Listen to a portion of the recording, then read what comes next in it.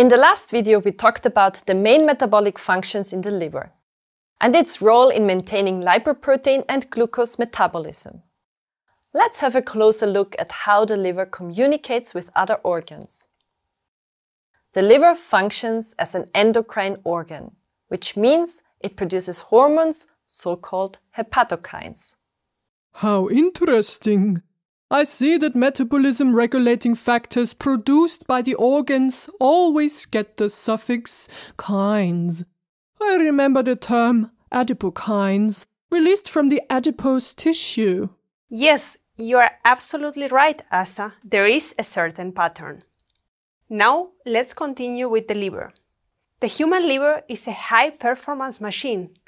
It produces about 10,000 proteins. Given that 40% of the genes in the liver produce secreted proteins, there are really many proteins secreted from the liver. Scientists are only starting to explain them all. The features of the liver support the notion that it is an important organ for intertissue communication. The liver is large. It weighs about 1.5 kilograms and receives 1/4 of the blood coming from the heart. It provides a substantial volume of blood, and thereby secreted factors can be redistributed to other tissues.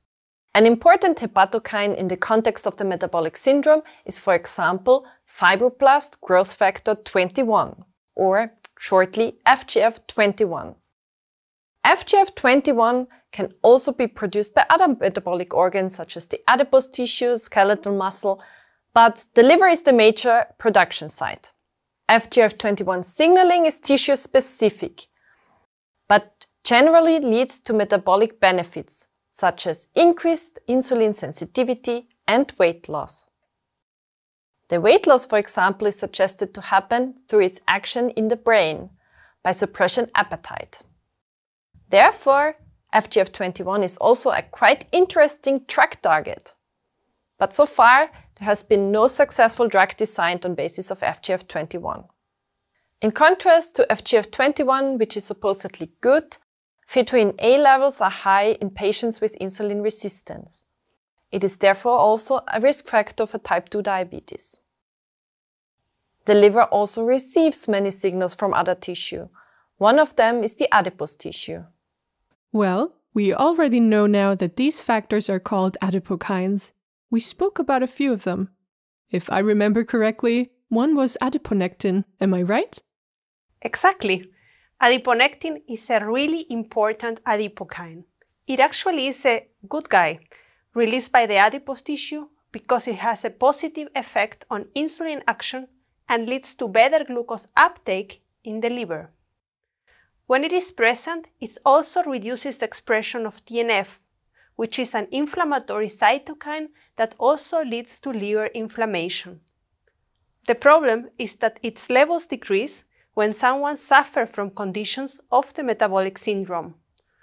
One of these conditions is non-alcoholic fatty liver disease, a condition that we will explain later.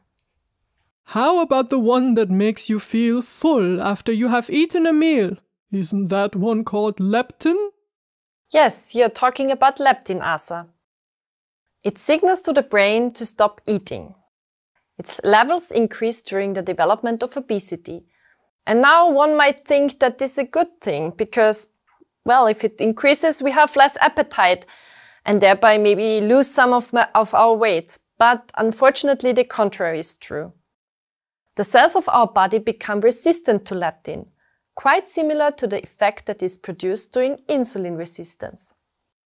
At the liver level, this is connected to higher inflammation and also to higher fat content in the liver. So, we could sum up that it's all about the balance. Am I right? Yeah, very true, Asu. In the body, and especially when it comes to metabolism, balance is a good thing to keep us healthy. But that also translates to a balanced, healthy lifestyle. Keep that in mind. In this video, we heard about the central role of the liver in organ crosstalk. It produces a large variety of factors and hormones, and on the other hand, is influenced by factors such as adipokines or fatty acids produced by the adipose tissue. In the next section, we will hear more about what happens when the liver starts accumulating fat, which is often part of the metabolic syndrome.